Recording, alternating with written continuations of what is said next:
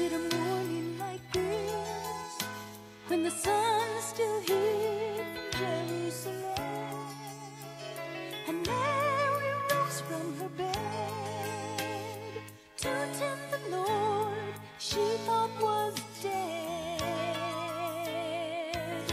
Was it a morning like this, when Mary walked down from Jerusalem, and two angels stood at the tomb, bearers of news she would hear soon? Did the grass sing? Did the earth rejoice to feel you again? Over and over like a trumpet underground, did the earth seem to pound? He is risen. Over and over in a never-ending round, he is risen. Hallelujah, hallelujah.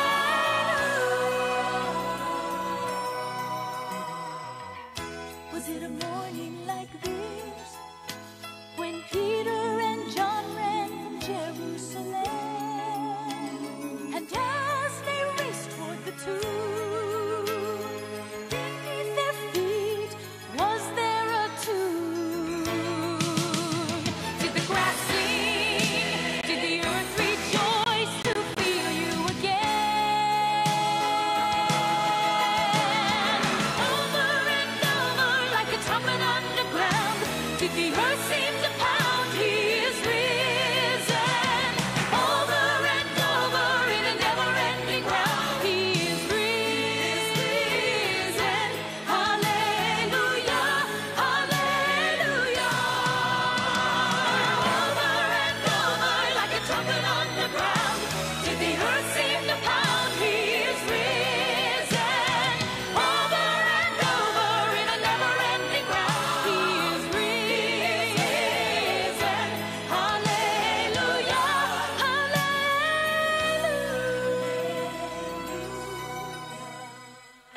Was it a morning like this, when my Lord looked out on Jerusalem? He is risen. Hallelujah, hallelujah,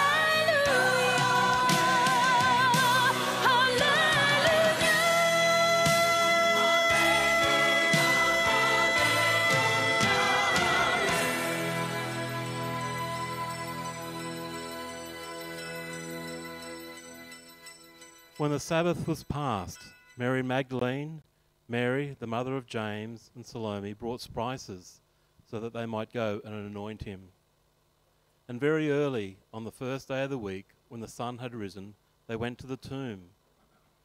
And they were saying to one another, "Who will roll the stone? Who will roll away the stone for us from the entrance to the tomb?" And looking up, they saw that the stone had been rolled back. It was very large. And entering the tomb, they saw a young man sitting on the right side, dressed in a white robe, and they were alarmed. And he said to them, "Do not be alarmed. You seek Jesus of Nazareth, who was crucified. He has risen. He is not here. See the place where they laid him. But go tell his disciples and Peter that he is going before you to Galilee, and there you will see him, just as he told you. He is risen. He is risen indeed." Join with me as we stand to sing and praises to our great and wonderful God.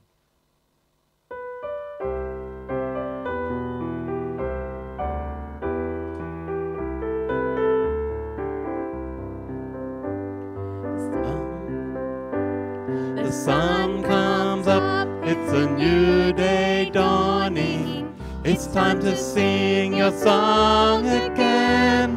Whatever may pass and whatever lies before me, let me be singing when the evening comes. Bless the Lord, oh my soul, oh my soul, worship his holy name. Sing like never before, oh my soul, I'll worship your holy name.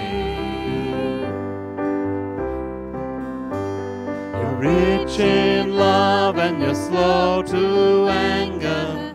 Your name is great and your heart is kind. For all your goodness I will keep on singing. 10,000 reasons for my heart to find. Bless the Lord, oh my soul, oh my soul. Worship His holy name. Sing like never before, oh my soul. I'll worship your holy name.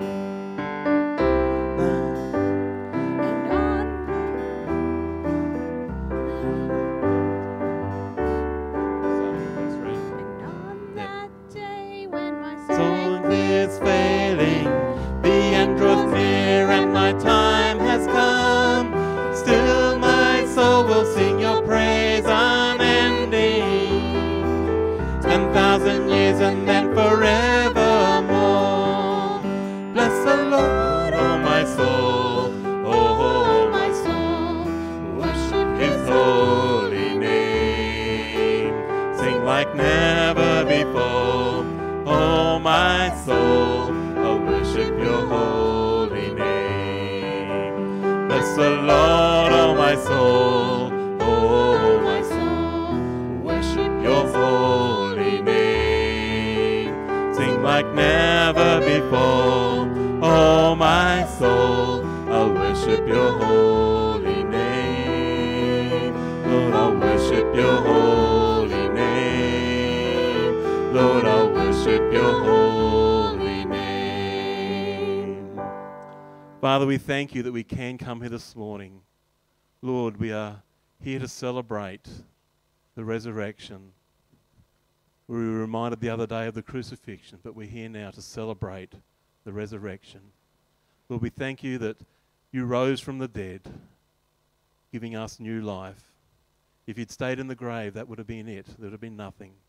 But you rose, you conquered the grave, you conquered death and sin, so that we have a way to be able to come to you. Lord, we thank you as we come here this morning. We praise you and worship you and lift up your name. And pray that all we do and all that we say will bring glory and honor to you.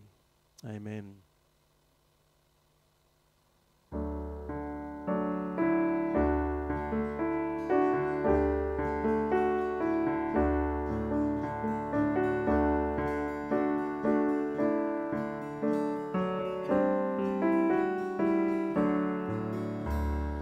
When I survey the wondrous cross on which the Prince of Glory died, my richest gain I count but loss, and pour content on all my pride.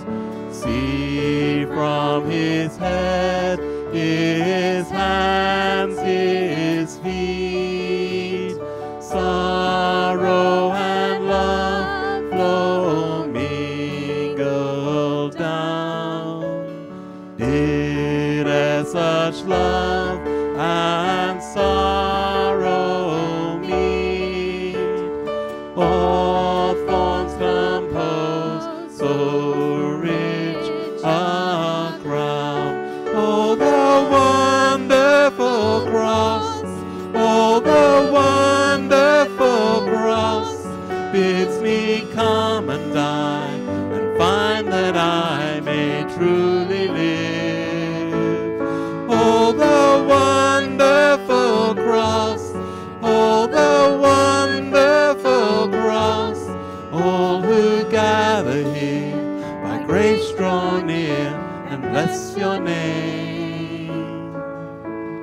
Were the whole realm of nature mine, that were an offering far too small. Love so amazing, so divine,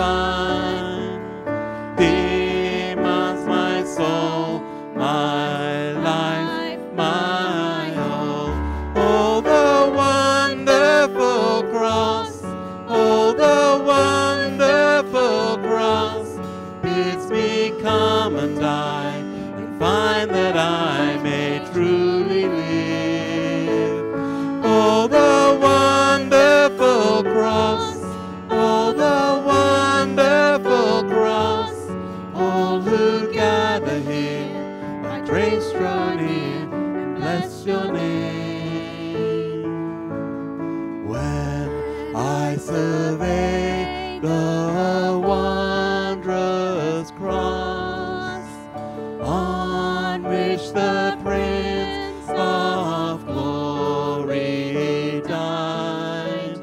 My richest gain I count but loss, and pour content on all my pride.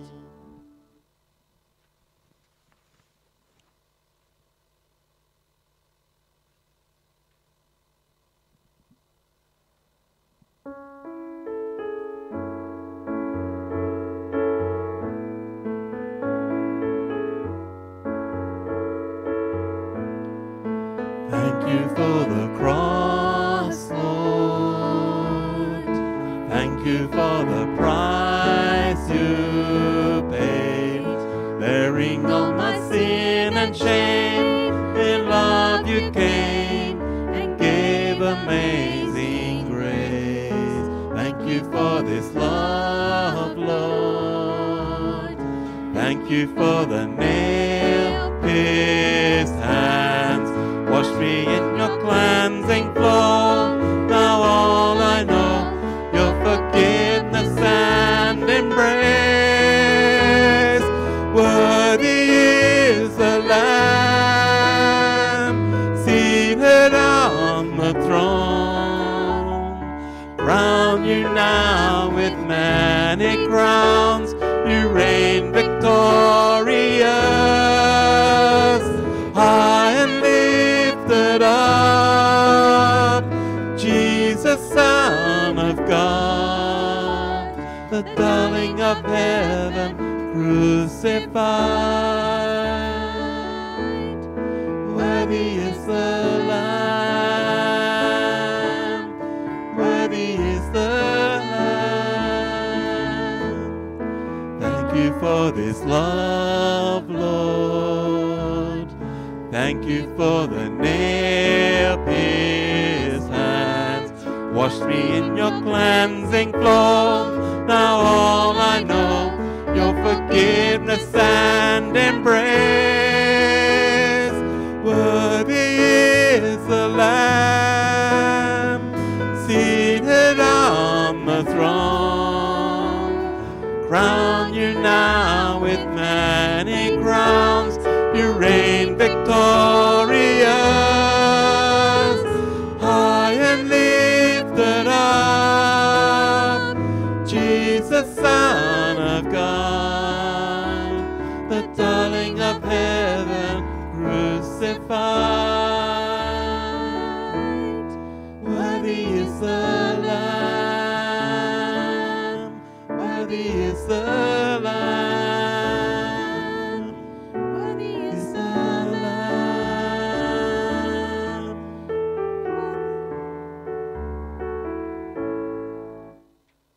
Thank you. Please be seated. Thanks.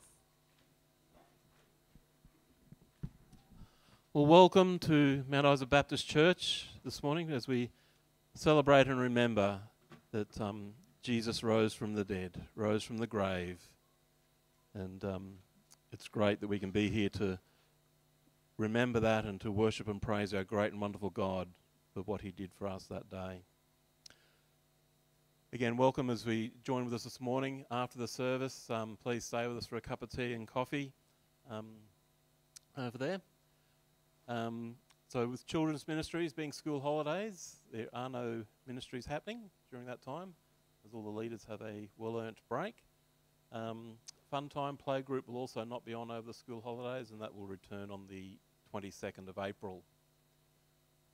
Just a reminder for men, this Tuesday night will be hangar night out at the Salvation Army hangar.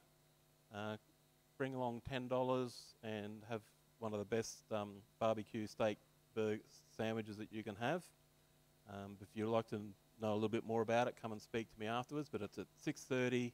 Goes from 6:30 to about 8:30 out at the Salvo's hangar at the out at the airport.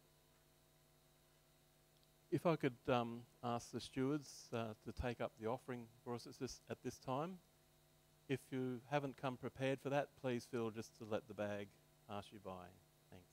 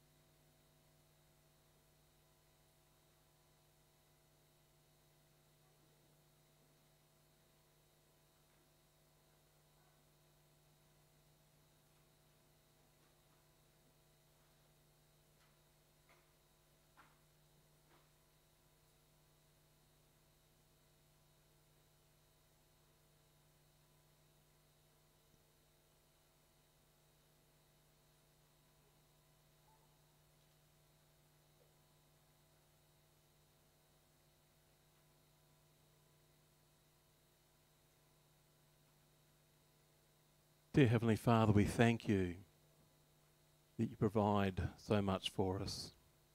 And Lord, as we're able to just bring back a small portion of what you give to us this morning here, in the way of our tithes and offerings, Lord, we pray that the money that we give, Lord, will be used wisely within the church as we look to serve the community in which we're in. Lord, that will provide for the services and resources that we need. We thank you for this blessing. Father, too, just want to pray for Margaret, who's still in hospital after having some medical treatment. Lord, we just continue to lift her up before you and pray that, Lord, you'll guide the doctors and the medical staff that are treating her in how to manage her health. Lord, too, we just pray for Pastor Tim, Vanessa and the girls as they headed off on their holiday yesterday.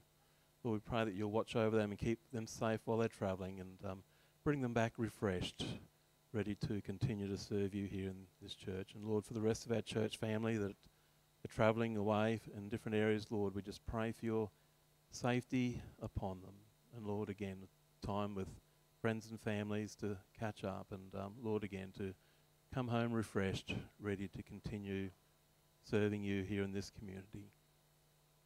Father, as we continue to worship you this morning, Lord, we pray, and also as later on as Cormac comes up to give the message, Lord, we pray that you give him the words that you want us to hear this day. Ask all these things in your name. Amen.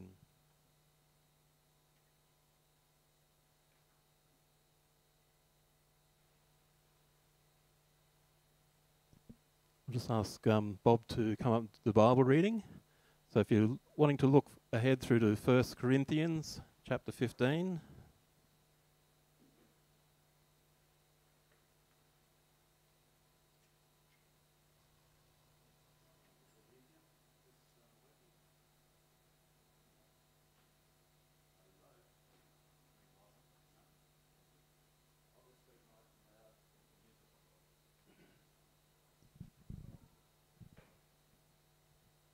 How's that? Much better. This is the Apostle Paul writing to the believers in the city of Corinth. For I delivered to you as of first importance what I also received, that Christ died for our sins in accordance with the Scriptures, that he was buried, that he was raised on the third day in accordance with the Scriptures, and that he appeared to Cephas, then to the 12. Then he appeared to more than 500 brothers at one time, most of whom are still alive, though some have fallen asleep. Then he appeared to James, then to all the apostles. Last of all, as to one untimely born, he appeared also to me.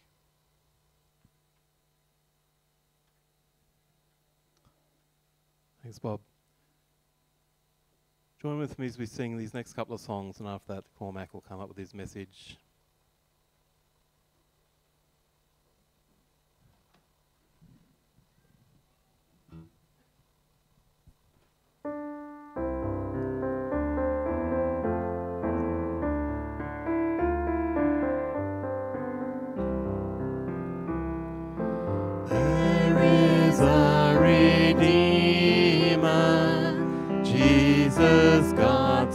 Son, precious Lamb of God,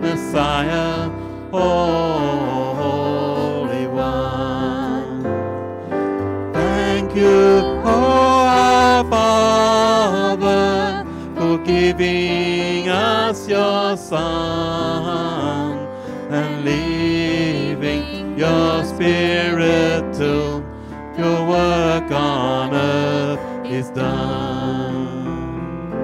Jesus, my Redeemer, name above all names, precious Lamb of God, Messiah, all for sinners slain. Thank you, oh our Father, for giving us your Son and leaving your Spirit till your work on earth is done. Let's sing it out. When I stand in glory, I will see his face, and there I'll serve my King forever in that holy place. Thank you, oh Father, for giving us your Son and leaving your Spirit till your work on earth is done. Thank you, oh our Father, for giving us your Son and leaving your Spirit till your work on earth is done.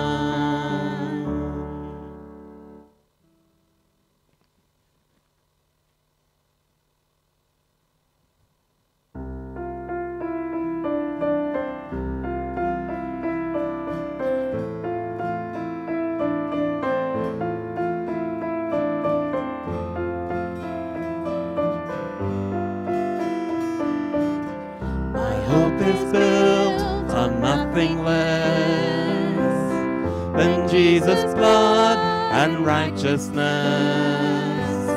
I dare not trust the sweetest frame, but wholly trust in Jesus' name.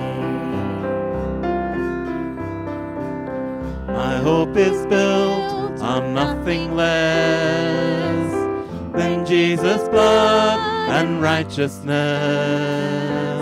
I dare not trust the sweetest frame, but wholly trust in Jesus' name.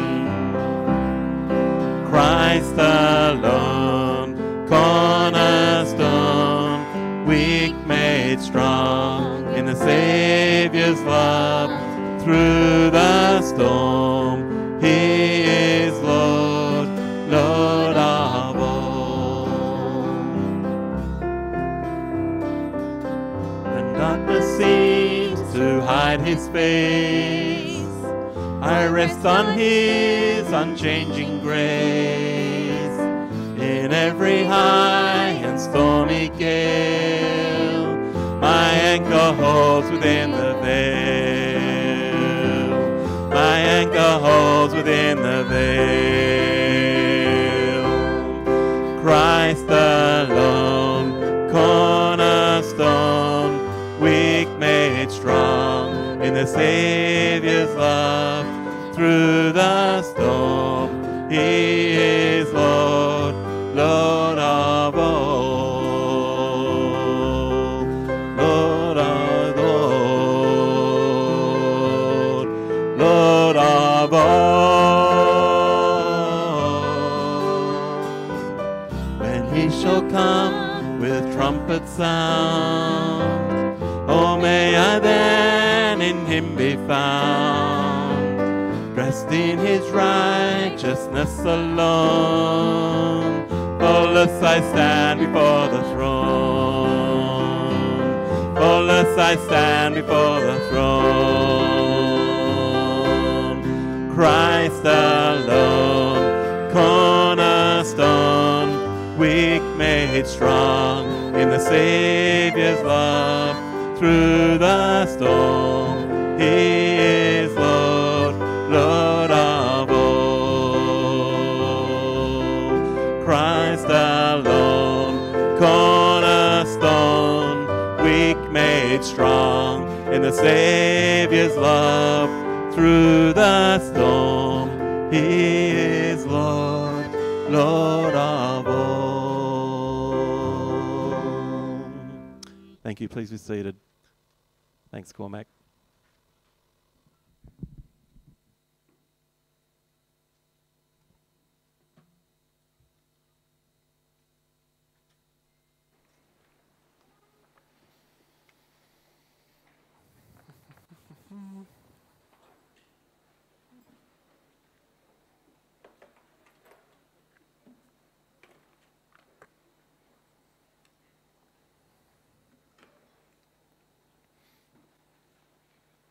Good morning, church family.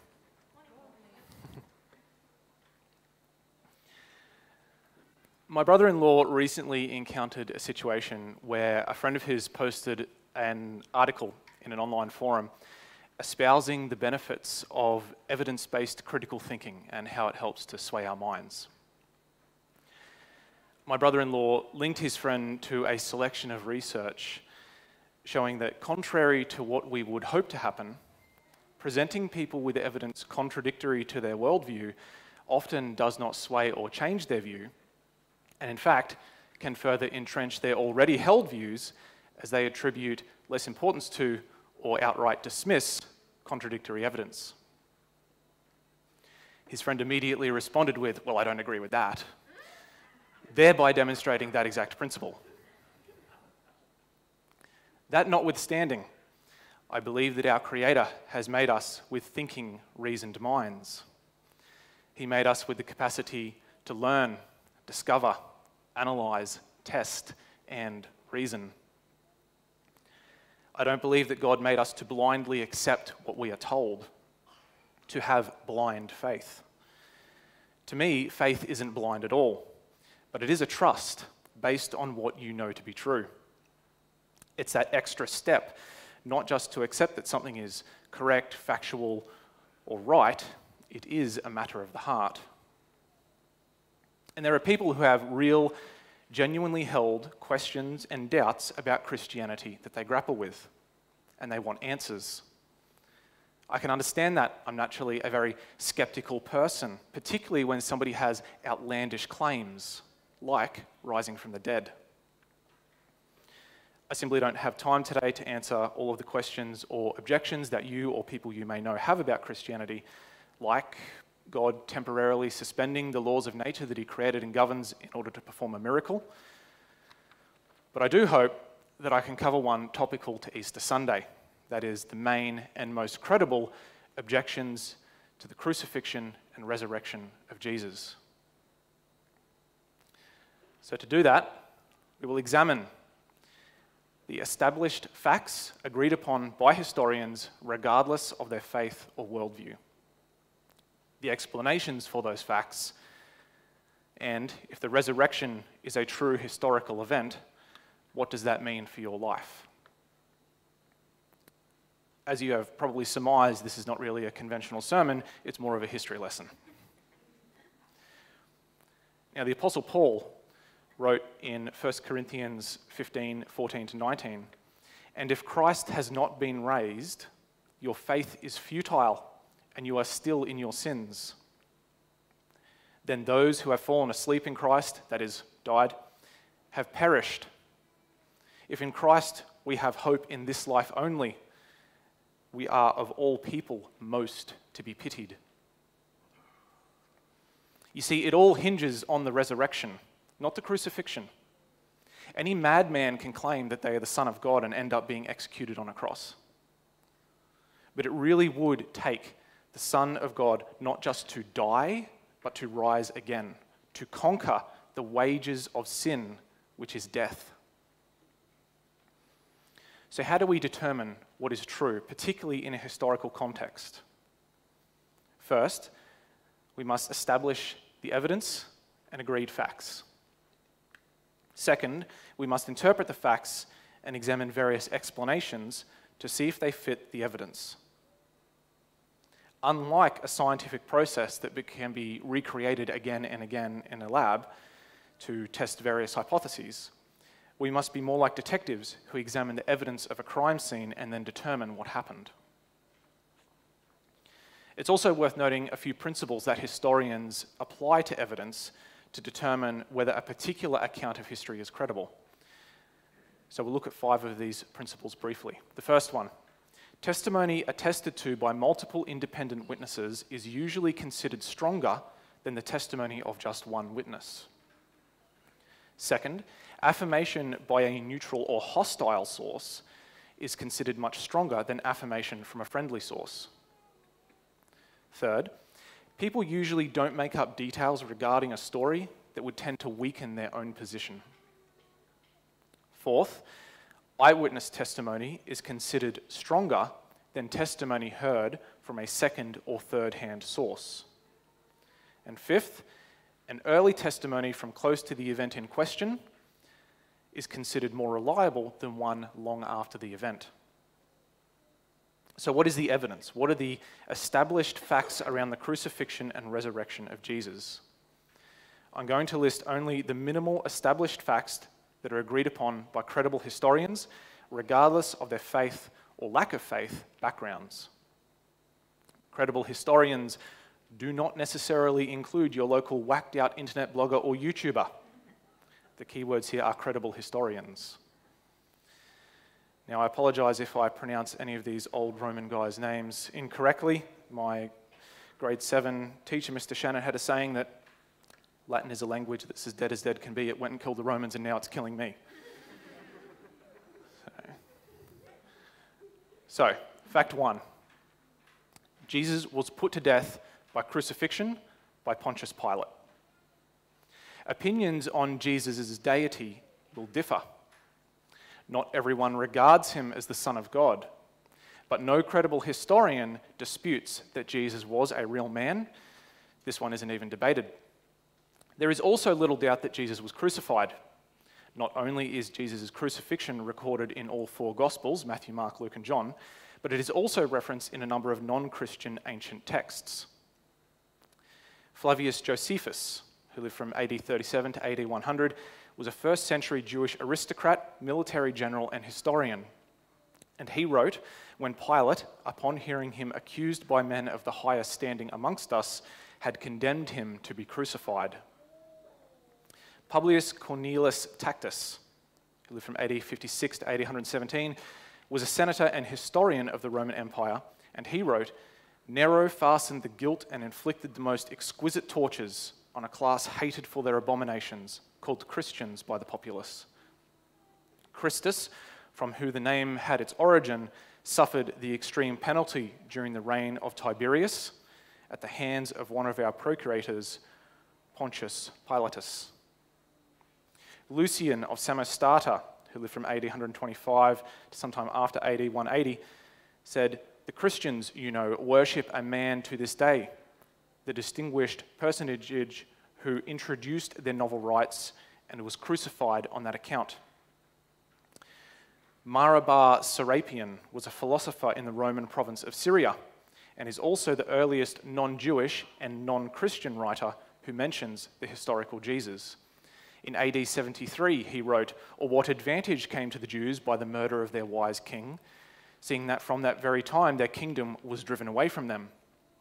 Crucifixion may not be mentioned explicitly, but he does state that Jesus was killed. And the Talmud, which is the central text of mainstream Judaism, reports that on the eve of the Passover, Yeshua, that is Hebrew for Joshua, the Greek equivalent is Jesus, was hanged. Being hung on a tree was a phrase used to describe the crucifixion. Clearly, Jesus' death by crucifixion is a well-supported historical fact. Fact 2. His followers later had experiences which they believed were literal appearances of the risen Jesus. There is virtually universal agreement that, following Jesus' crucifixion, his disciples really believed that he appeared to them risen from the dead. Scholars reach this conclusion from a number of angles. Firstly, the disciples claimed that they had seen the resurrected Jesus. Now, you might disagree with their claims, but what is not up for debate is that they themselves believed what they claimed. The disciples later faced imprisonment, sufferings, torture, brutal executions, and martyrdom. These weren't people who were merely believers convinced by someone else's testimony. They knew whether or not it was true. And liars don't make good martyrs. Additionally, we have ancient texts from first century church leaders who succeeded the disciples, and they testified that the disciples claimed that they had seen the risen Jesus. Clement was a bishop in Rome in the first century. From writings by both a bishop called Irenaeus and a church leader in Africa, Tertullian, we know that Clement personally knew the disciple Peter, which means what Clement had to say about Peter and the other disciples can be considered trustworthy. And what did he say? Therefore, having received orders and complete certainty caused by the resurrection of our Lord Jesus Christ, and believing in the word of God, they went with the Holy Spirit's certainty, preaching the good news that the kingdom of God is about to come. Irenaeus also wrote about the bishop of Smyrna, Polycarp, who also knew Jesus' disciples. And Polycarp, in a letter he wrote to the church in Philippi, he writes of the apostles, "For they did not love the present age, but him who died for our benefit and for our sake was raised by God." In this letter, Polycarp mentions the resurrection of Jesus 5 times. So we have multiple early eyewitness accounts of the apostles claiming that they had seen the resurrected Jesus. Once again, many sources outside the Bible confirm this, but I'll give just one example. Josephus, who we heard from earlier, wrote, "Pilate condemned him to be crucified and to die. But those who had become his disciples did not abandon his discipleship. They reported that he appeared to them 3 days after his crucifixion and that he was alive." Fact 3. The church persecutor Paul was suddenly changed. At first, this might not seem so relevant, but it is a widely acknowledged piece of evidence for the resurrection. Saul of Tarsus, as he was originally known, was a fierce opponent of Christianity. We read in the book of Acts that he went from house to house, rounding up Christians and throwing them in prison. He also looked on in approval as the first Christian martyr, Stephen, was stoned to death. But remarkably, Saul, who becomes Paul, ends up being the greatest Christian missionary there ever was, and a martyr himself. This strange turn of events is also well documented in Paul's own letters, which became the New Testament books of Corinthians, Galatians, and Philippians. We have Paul's martyrdom recorded in other ancient texts by Clement of Rome, Polycarp, Tertullian, Dionysius of Corinth, and Origen. And therefore, we have multiple early first-hand testimony that Paul was transformed. So we must ask the question, what caused this change in Paul? The answer, Paul believed firmly that he had had an encounter with the risen Jesus. Paul was not someone who was merely convinced later on by someone else's testimony, as unlikely as that would have been. It wasn't a secondary source. It was a first-hand personal encounter with Jesus. Paul knew whether or not it was true, and like the other disciples, Paul was willing to put his life on the line for what he claimed to be true, Jesus' resurrection. Fact 4. The skeptic, James, half-brother of Jesus, was suddenly changed. From the Gospels, we know that Jesus had at least 4 brothers, James, Joseph, Judas, and Simon. Now we know from the Gospel accounts that Jesus' brothers did not believe him to be the Messiah during his earthly ministry. That is not all of them. We can read that in the books of Mark and John. We know that James believed the resurrected Jesus appeared to him based on the early church creed given in 1 Corinthians 15, which was our Bible reading today. Later, we see James pop up in Acts 15 and Galatians 1 as the leader of the church in Jerusalem. We can also read from texts outside the Bible, including Josephus, Hegesippus, and Clement of Alexandria, which are Christian and non-Christian sources, that James died a martyr. We see a significant change in the life of James after meeting what he claimed was the resurrected Jesus, an event so significant that it changed him from skeptic to church leader to martyr. Like Paul, James was not merely a believer who became convinced. James knew whether or not it was true. Fact 5. Jesus was buried in a tomb, and the tomb was later empty. Although this fact doesn't share the near universal acceptance of the first 4, it is supported by an impressive majority of scholars who have written on the subject. In fact, the scholar Habermas discovered in his survey of 1,400 works on the subject that roughly 75% of historians, regardless of their faith background, agreed the empty tomb to be a historical fact. So how do they arrive at this conclusion? Well, first, we know that Jesus was publicly executed in Jerusalem. His first appearances after rising from the dead were first circulated in Jerusalem, and the proclamation of the empty tomb as well. Christianity would have had no legitimacy whatsoever if those hostile to Christianity, including the Jewish leadership or Roman authorities, could simply exhume the body and put it on public display. But strangely, no such account exists in any ancient text, Jewish, Roman, or anywhere else.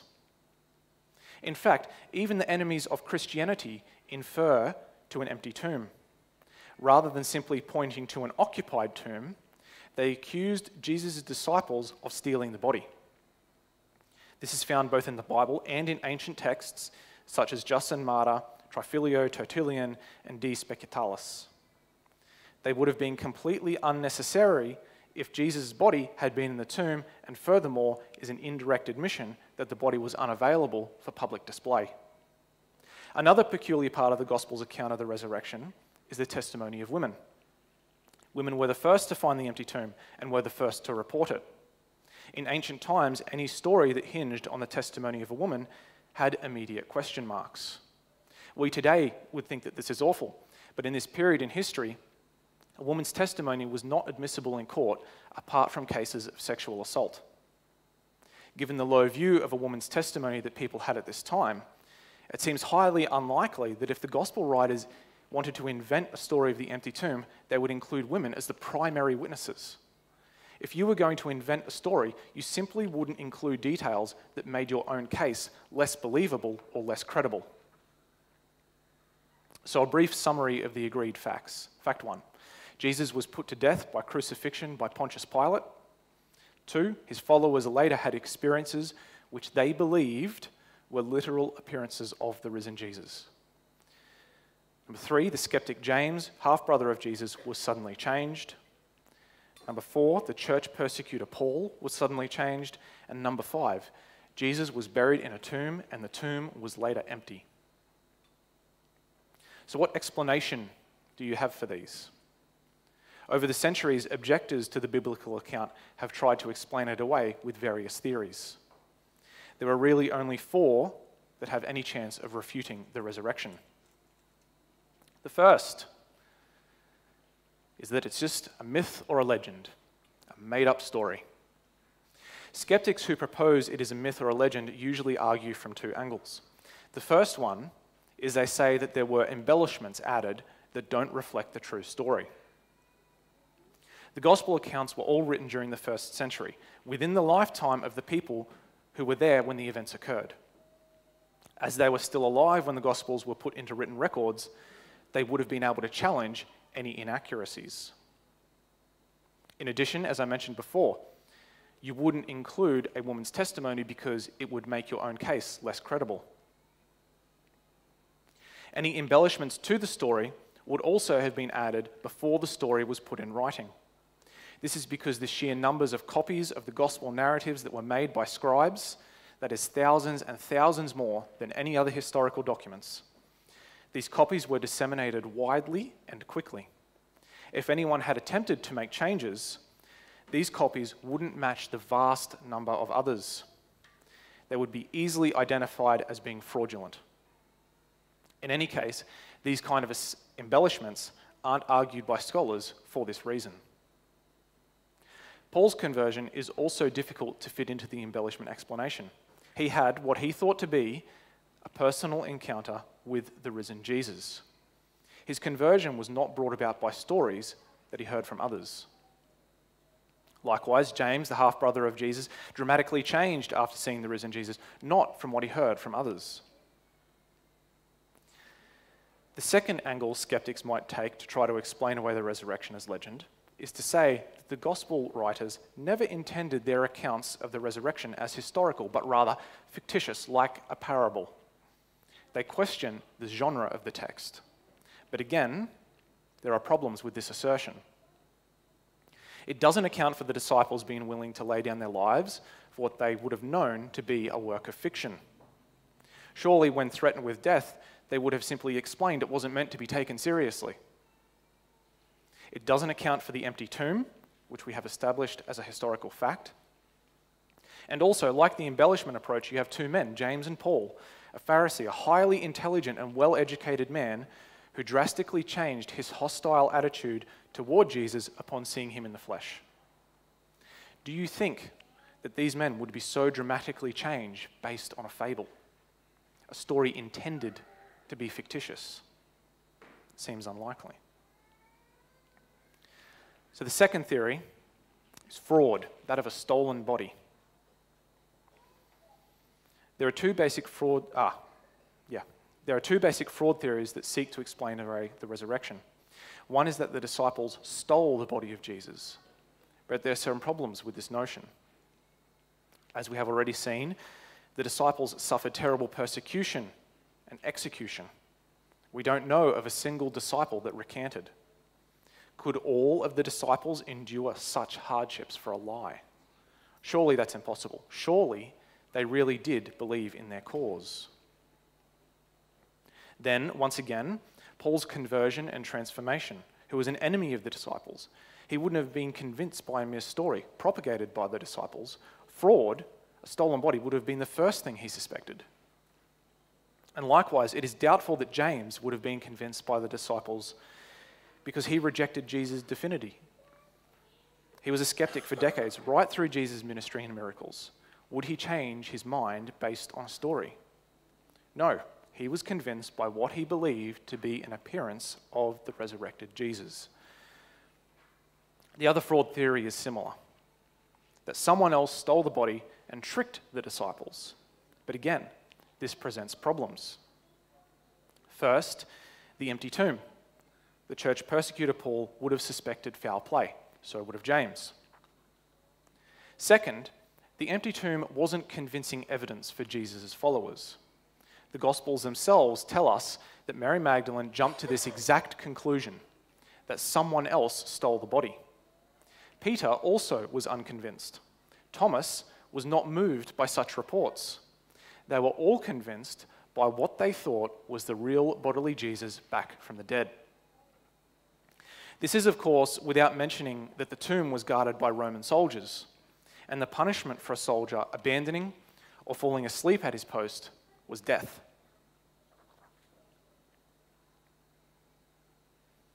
The third theory is that of a wrong tomb or a misplaced body. This theory claims that the disciples simply went to the wrong tomb or that the body had been put somewhere else. A similar theory is that the body was misplaced or even thrown away in the garbage pile and eaten by wild animals, as was known to happen to the bodies of executed criminals at this period in history. We can refute this claim in a very similar manner to the fraud theories, as the same problems arise. It does not account for the disciples being convinced that Jesus appeared to them. It certainly does not account for the conversions of the skeptic James and the church persecutor Paul. Even according to the Bible, the followers of Jesus were not convinced by the empty tomb. Even if it was the wrong tomb, they were convinced by his appearance. No ancient source even suggests the wrong tomb theory. If the disciples had gone to the wrong tomb, surely the Roman and Jewish authorities would have just directed them to the right tomb and exhumed the body. The fourth theory is that of a crucifixion survival. So we've established that Jesus was crucified, but do we know for certain that he died? In 1986, in a medical journal, a team of 3 medical practitioners described the process of scourging and crucifixion and their effects. Scourging is what the Roman guards did to victims to sort of soften them up before they nailed them to a cross. And I quote from that journal.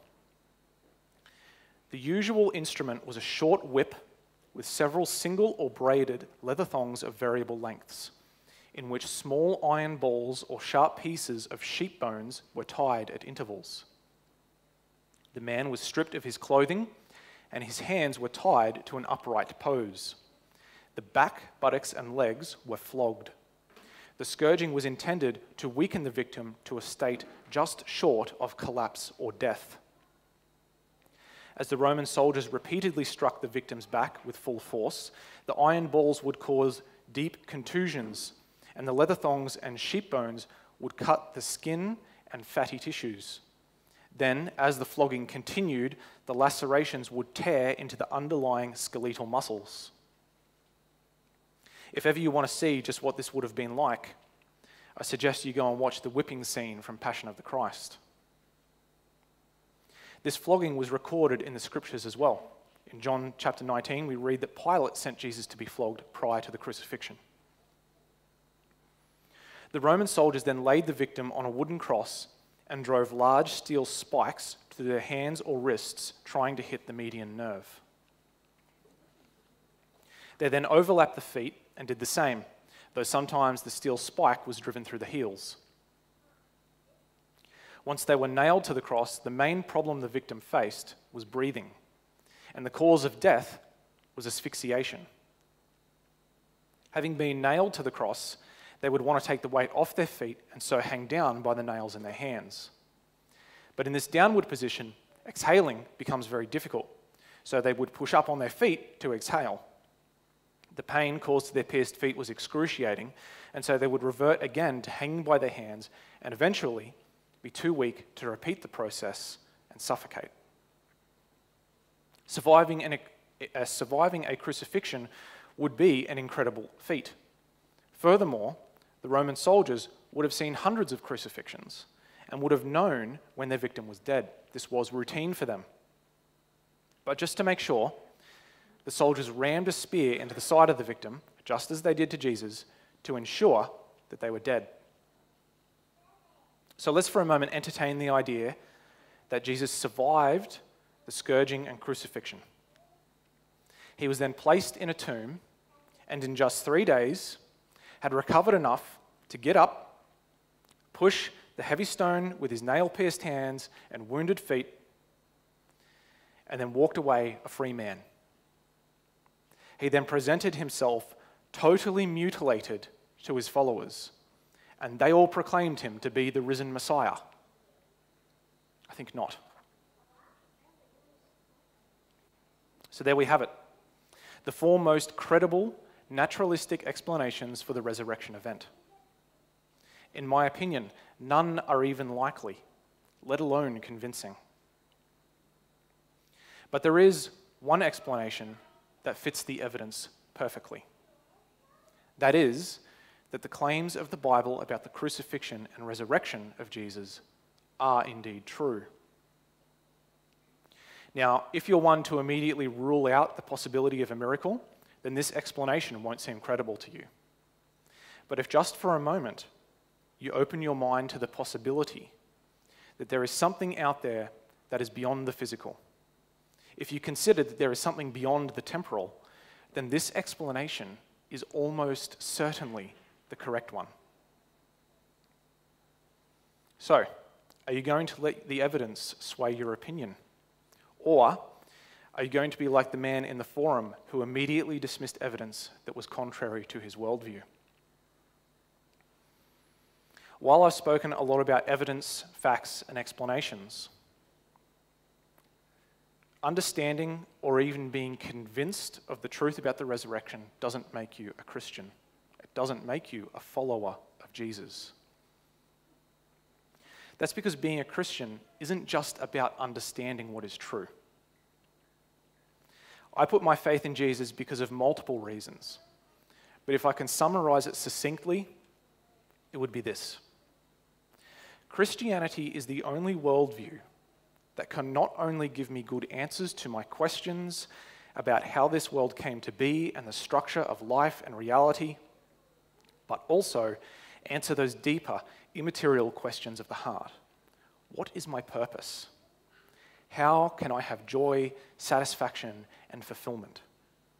Who am I and why am I here?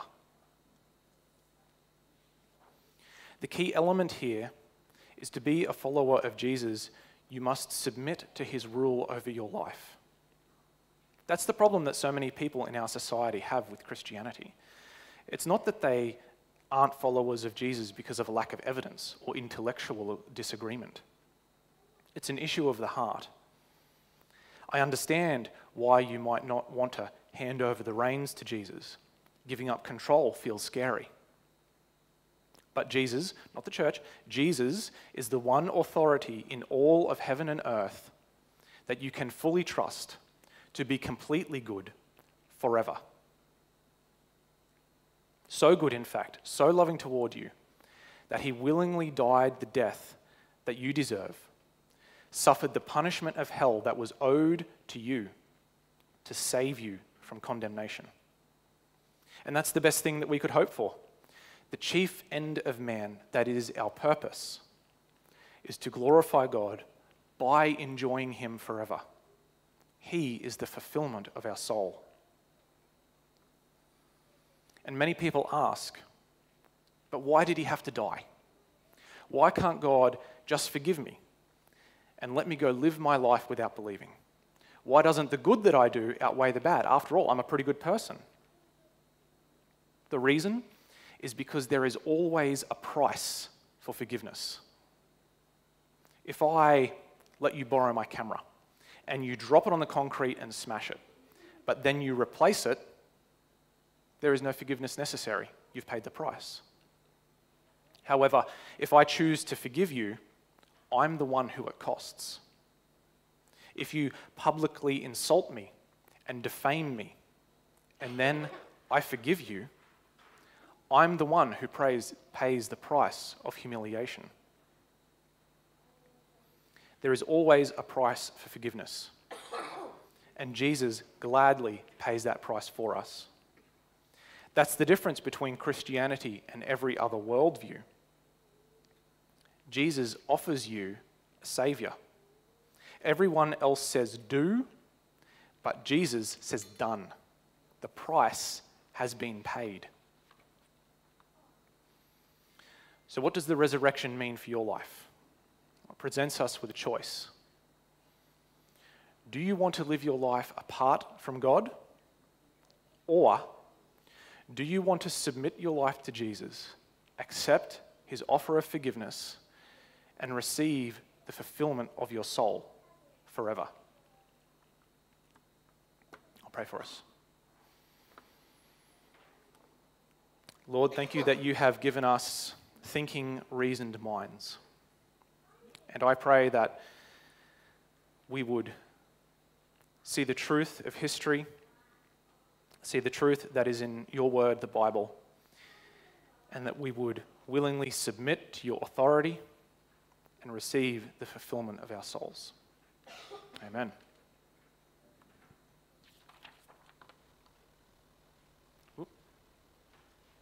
Thanks, Cormac. Let's stand as we sing a final song.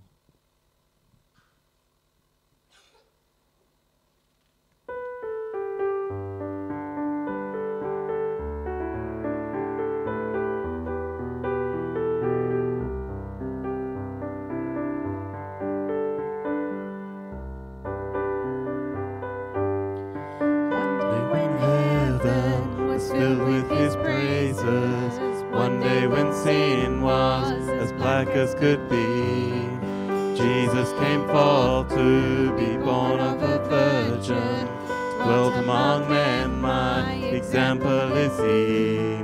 The Word became flesh and the light shined among us, his glory revealed.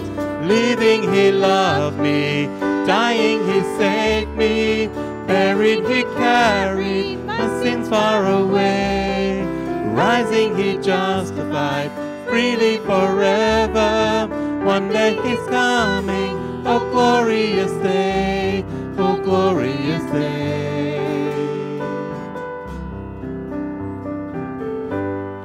One day they led him up Calvary's mountain, one day they nailed him to die on a tree.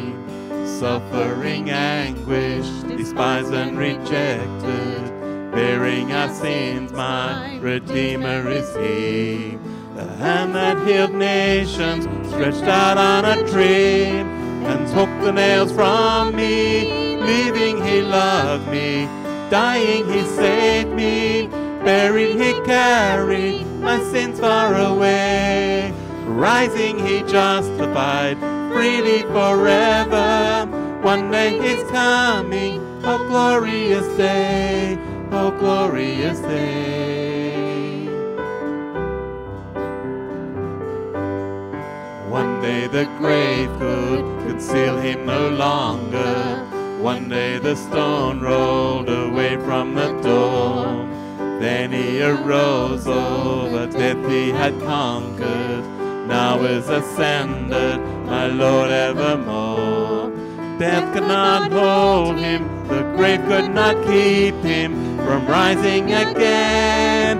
Living He loved me, dying He saved me, buried He carried my sins far away. Rising He justified, freely forever.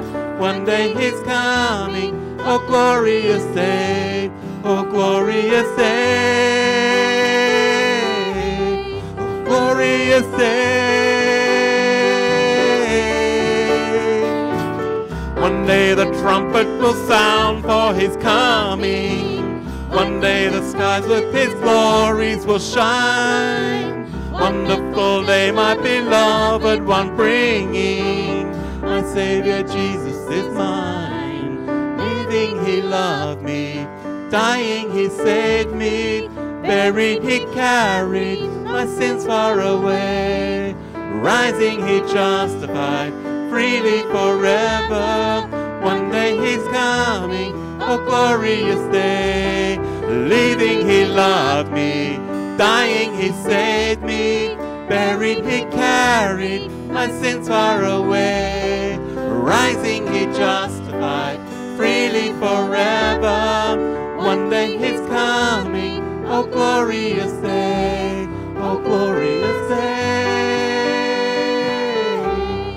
glorious day, oh glorious day. Thank you for joining us this morning. Please stay for a cup of tea or coffee and a chance to catch up. Thanks.